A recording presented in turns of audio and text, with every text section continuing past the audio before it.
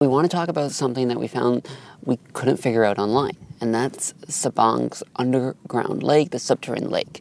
Now, go ahead, check out all the videos you want on it. We'll wait. All right, that's enough. We want to talk about how to get there on a budget. Now, it's possible, but a little bit difficult. All right, so you get to Puerto Princesa airport. You land there, and you want to go see Sabang and go to the subterranean lake. What you need to do is go to the City Coliseum first. It's the biggest building in Puerto Princesa. You get there and don't take one of the trikes that are waiting for you. If you head out to the main road, it's about a 2-minute walk from the entrance of the airport. A tricycle can take you there for about 10 to 30 Filipino pesos. And it's the biggest building. You walk right in, and on the other side there is a little counter. You can hand over your passports, they'll check them, and from there you have a permit to go to the Sabang underground lake. Now, you don't need to pay anything at this moment.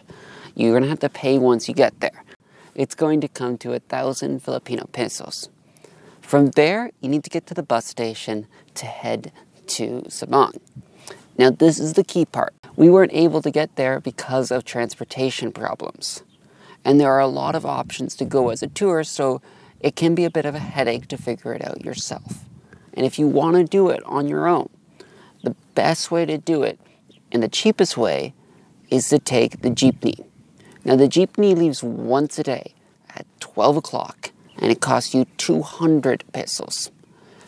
Now, that is significantly cheaper than the closest offer we got for a private tour or a private tricycle. Private tricycles come in around 3,000 pesos for the two of us, and for a tour around 1,000, 1,500 to 2,000 at least per person. So to do it on your own, you have to get there for that one jeepney ride per day. And that leaves at 12 p.m. pretty much on the dot from what we understand. So if you get to the bus station, you can take a jeepney there. Most jeepneys running down the main road in Puerto Princesa will take you to the bus station. Just check with the driver. It'll cost you about 7 to 10 pesos for the ride there. And once you're there, wait around and figure it out. If you do want to check around, ask the guys there. They'll help you out. They're willing to help you out and find the perfect ride for you. We had a guy help us named Cigarette Boy. And if you want his help, just ask around for Cigarette Boy. He was great help, and his English is really good, so there's no problem asking him questions and figuring out the best ride there. And we do hope you get to see this really cool spot. And once you're there, it's pretty simple from what we understand and from the people we met, that all you need to do is find one of the boats, fill up that boat, and that's key. You need enough people to fill that one boat up. And fill it up, and then you're good to go. You can go see the lake. You get about an hour to see the lake, and after that, you can hang out in Sabang. Now, that jeepney doesn't come back until the next morning, so you do need to stay overnight in Sabang. And that's not a problem. There's a number of hostels there, and it's cheaper than Puerto Princesa. But you can also take a bus from Sabang to El Nido overnight if you do choose, or during the day.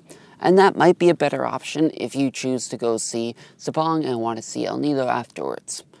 We'll let you decide, and we hope that this does help, because there wasn't a lot of information on how to get to Sabang and how to see the subterranean lake for a budget price. The total cost of this per person comes to about 1,200 to 1,400 pesos. That's cutting it down by close to 600 to 800 pesos total, which we think is a pretty good savings, and that'll get you a really good dinner the night of if you really want to, or even pay for that hostel for that night in Sabang.